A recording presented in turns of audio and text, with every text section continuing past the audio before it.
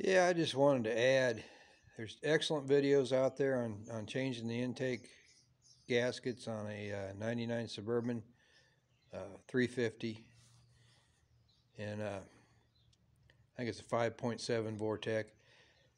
But I wanted to show, to actually get back there to the darn firewall where you got to loosen up your fuel lines and a wire harness and a metal wire harness bracket. You need to get back there, and I found that just putting a couple shelf boards up there, you can just set them up there. If they go on each side of that stud, you don't even take that stud off. You can just lay on this, and you can get right back there, see what you're doing. It's a lot easier.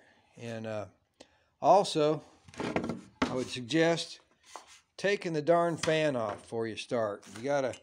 You actually have to use the belt to hold the thing in place to get it to spin off, but take the fan off. That way you can put your feet down there. You can sit right here and put your feet down there and work a lot on it. It just makes it a lot easier. You know, I'm just a do-it-yourselfer.